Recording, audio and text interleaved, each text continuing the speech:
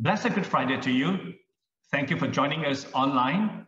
So let me read two passages of scripture before I begin, and you can read it aloud with me, what is projected on the screen. And the first passage is taken from Matthew chapter 26, verses 38 to 39. And this is at the Garden of Gethsemane, where Jesus said to Peter, James, and John, and Jesus said, "My soul is very sorrowful, even to death.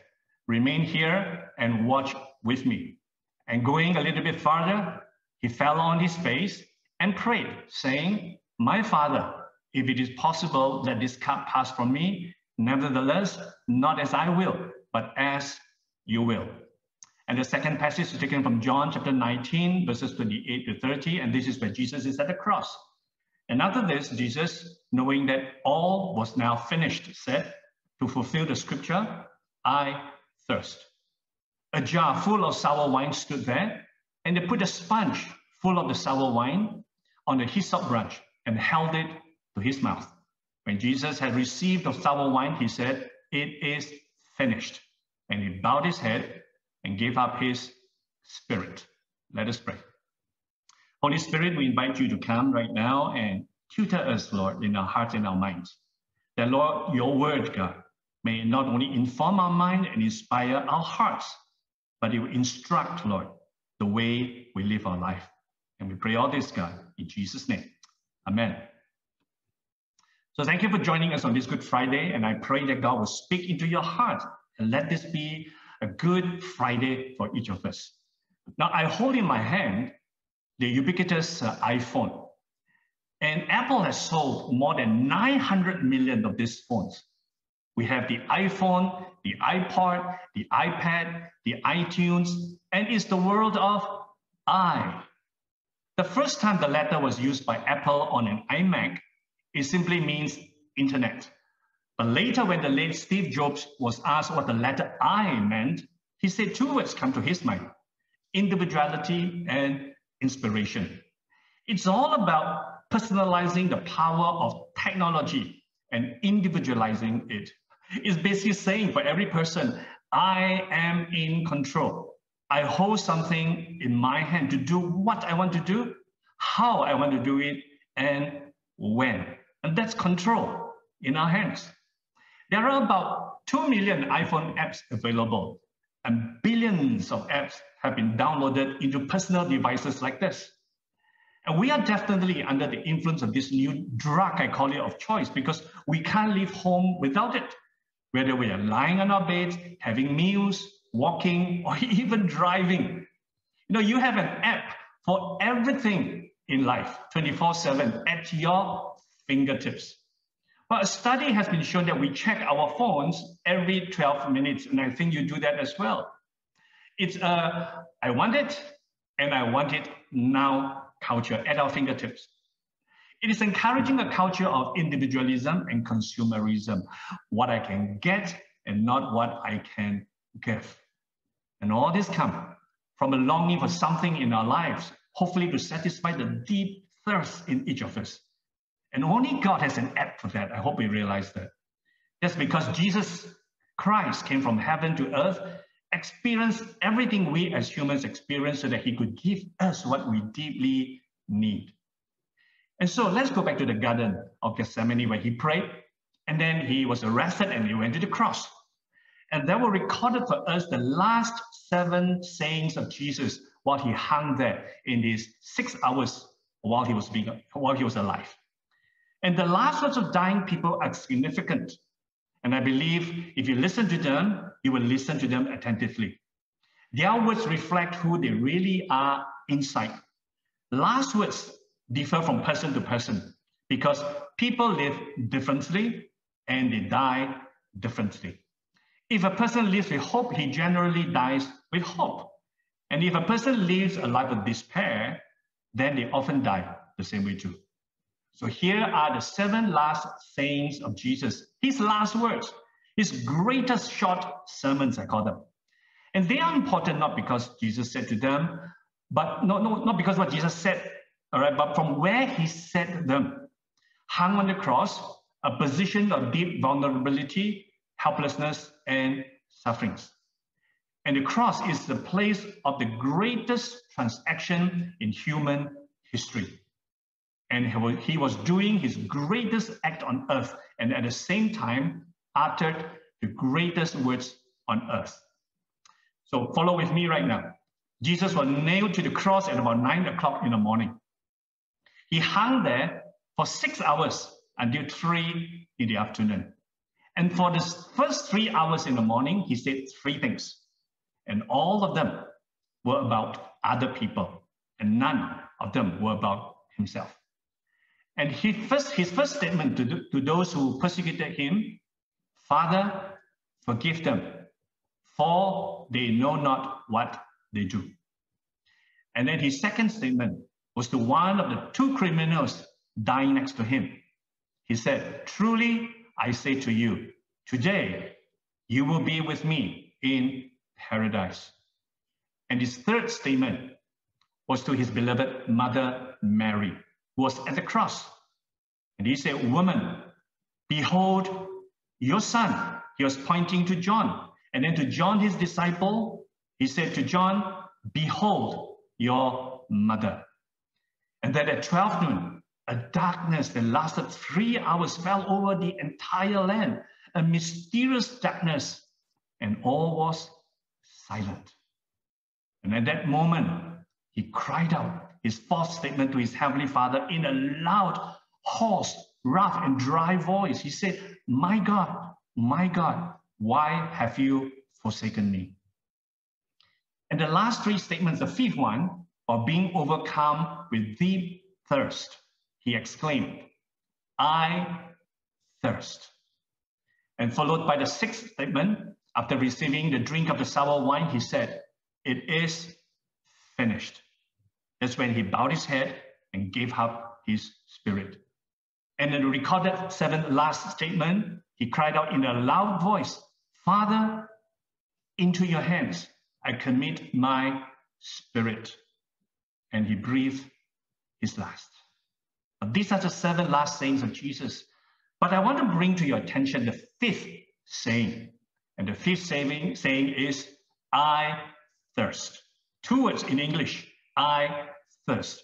But in the original Greek, it's actually 1 word with 5 short letters.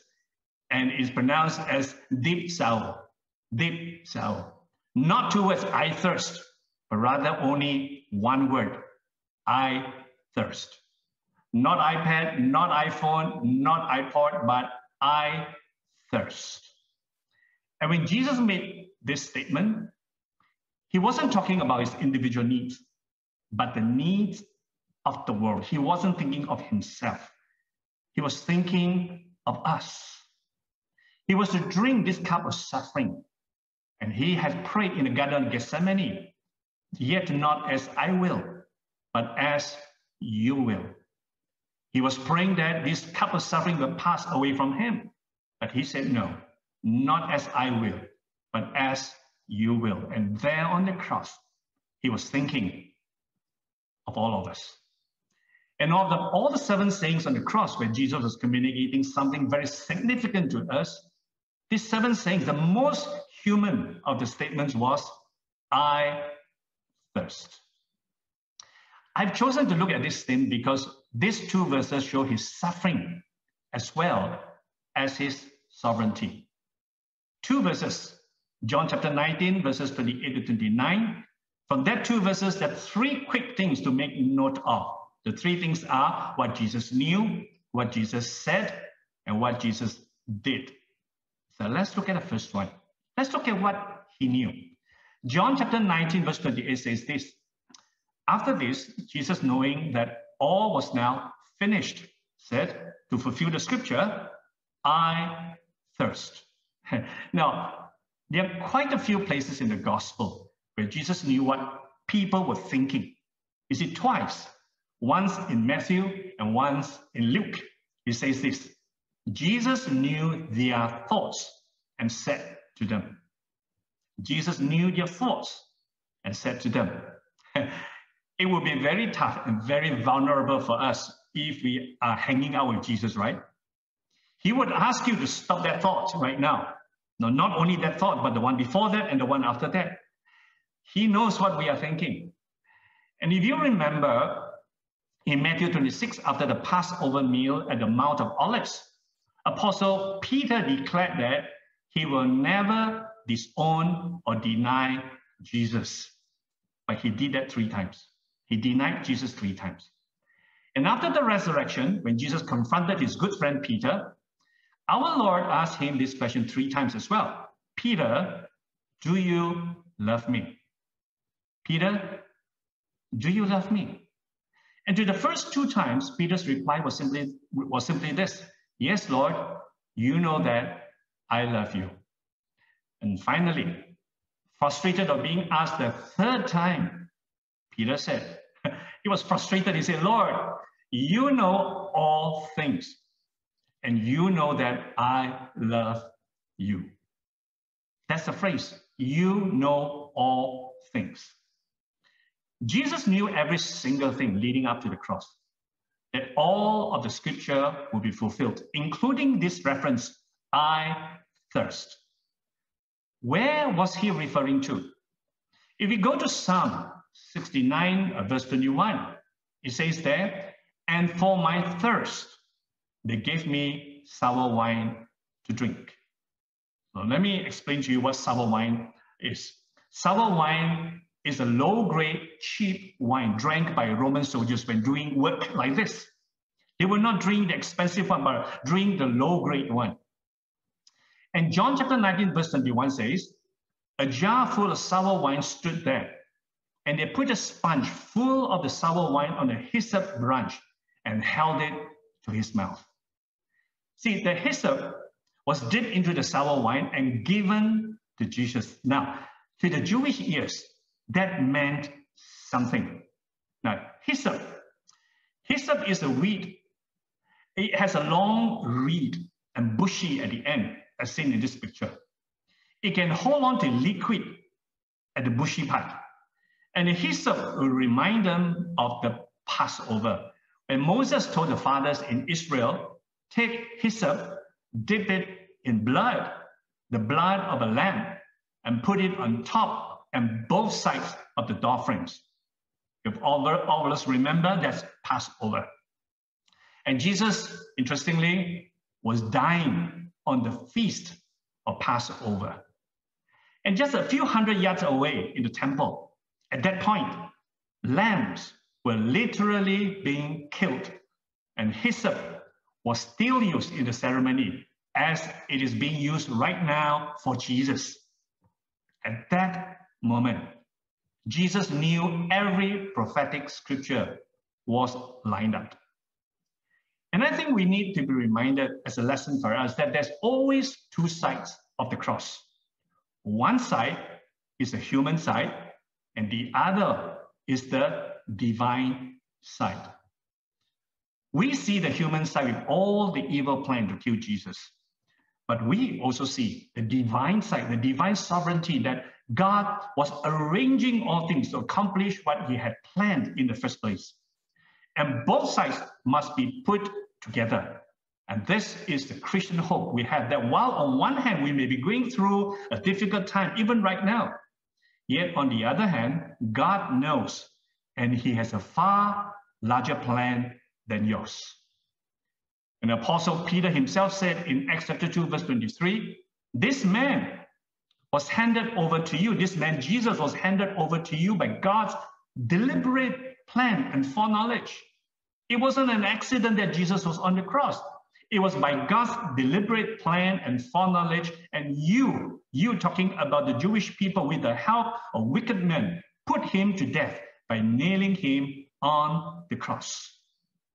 And while the cross is a terrible thing on one side, there's another divine side where God was in complete control. It means this: God is sovereign, but you are also responsible.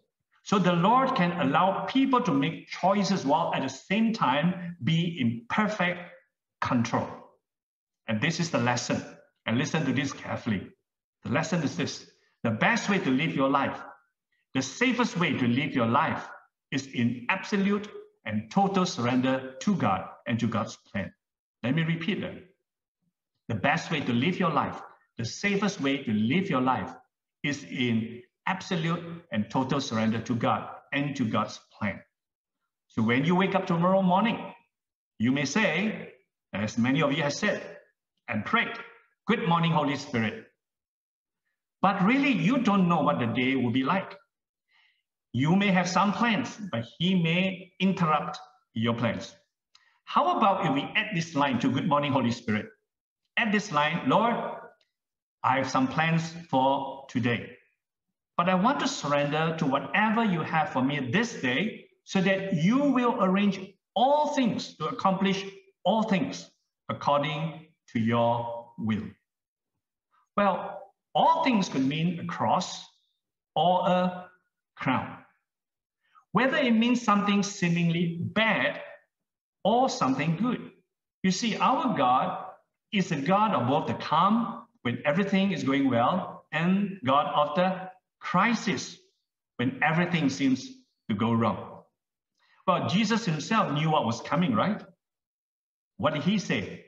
"I thirst." See, the cross is a cruel form of execution invented by the Persians and perfected by the Romans. And one of the physiological results of crucifixion is dehydration, caused by the loss of bodily fluids. It is also a slow death up to 3 days. And sometimes out of pity, the Roman soldiers will break the legs of the victims so that they will suffocate, as they can no longer lift up their bodies with their legs to breathe. So it was possible that Jesus had not had a drink for 18 hours since the Last Supper with his disciples. He was arrested at the Garden of Gethsemane and brought before trials. Not one trial, not 2 trials, but 6 trials. 3 religious ones and 3 secular ones. He was on his feet, no doubt, for the whole time. And finally, when Pilate took him and had him beaten, flogged, enormous loss of blood, so bodily fluids were leaving his body. Now he's on the cross for 6 hours. So are you surprised when he cried out, "I thirst," because he was in extreme thirst? And that is as human as it gets. And that is why I think we can relate to this statement more than any other statements. "I thirst" is the most natural of the 7 statements. We can all relate to that. You may have already thought about your thirst a few times today, right? That's being human. And it's ironic actually to hear Jesus say, "I thirst," because he's also the same one saying he is the living water. Now, why is this important? You see, traditionally, we are good in defending the deity or the divinity of Christ. We are very comfortable with the fact that he's God. We get a little uncomfortable dealing with his humanity. It seems like a disconnect, that he's really powerful, but like all of us in humanity, he's also weak. It's hard for us to appreciate and understand what God came down to earth to become like us so that we can identify with him. You see, we cannot say to Jesus that he doesn't understand how we feel or what we have experienced. While on earth, he got tired, he got thirsty, he was wounded, he was bloodied, he was betrayed, he was persecuted, he was slapped, he was kicked. He went through every imaginable suffering and finally died.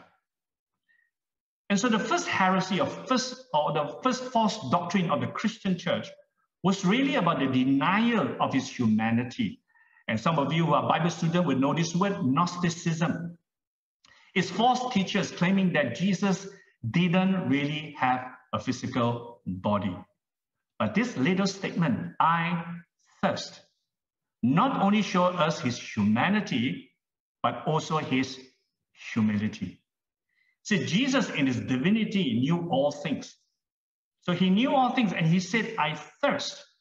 Not only did he know what he said, but now this is what he did. Years later, the Apostle Paul penned these words in Philippians chapter 2, verse 8, and he says that, "And being found in appearance as a man, he humbled himself by becoming obedient to death, even death on the cross." That means he chose to humble himself. That means he became a man. And this is God stooping down this low, humbling himself to this point where he would say, I thirst. And that is why that statement is so significant. You should probably know this was not the first time they offered him a drink on the cross. This actually was the second time. The first time was recorded in Matthew 27, verse 34, when he was offered sour wine mixed with gall. Now, he refused the drink the first time because the gall would dull his pain. But he wanted to experience the full effect of the suffering on the cross. And so when he was offered sour wine without the gall the second time, when the reed of the hyssop went near his lips, he was actually tasting death. In fact, the writer of Hebrews says it this way, so that by the grace of God, he might taste death for everyone. And so at 12 noon, the darkness came. There was separation from God, the Father, from his Son. And that is why he cried out, my God, why have you forsaken me? And here Jesus was experiencing the intense thirst with the darkness. What does that sound like? To me, it sounded like hell. Jesus tasted hell because hell is a place of eternal darkness, eternal separation from God, of eternal thirst, burning thirst without satisfaction. It is a spiritual death. And on the cross, God the Father treated Jesus as if he had committed every sin committed by every person who had ever lived. That includes you and I. This is the doctrine of substitution. And then God imputed righteousness to us. He declared us righteous. And this is the doctrine of atonement. So every person, let me close by saying this. Every person has a deep spiritual thirst. You see, we can have all the IFs in our life for individuality and inspiration. You know what? It will come to nothing. You will never be thirsty only when you install this app called iThirst in your life. And this app, iThirst, simply means a desire to thirst after the things of God. And here's what Jesus said to the woman at the well, and I'll close with this. In John chapter 4, verse 13 says, Jesus answered, everyone who drinks this water will be thirsty again. But whoever drinks the water I give them will never thirst. Indeed, the water I give them will become in them a spring of water welling up to eternal life. May we renew our hearts this Good Friday to thirst after the things of God. Let us pray. Lord, we have taken drinks from so many different wells. And they may be fun for a while, but they just don't last. They don't bring satisfaction.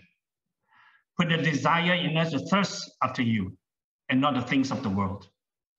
We are humbled that this invitation is given to us every day to drink from well of living water. Teach us each day to say, good morning, Holy Spirit. Not my will, but your will be done. And we pray all this in Jesus' name. Amen.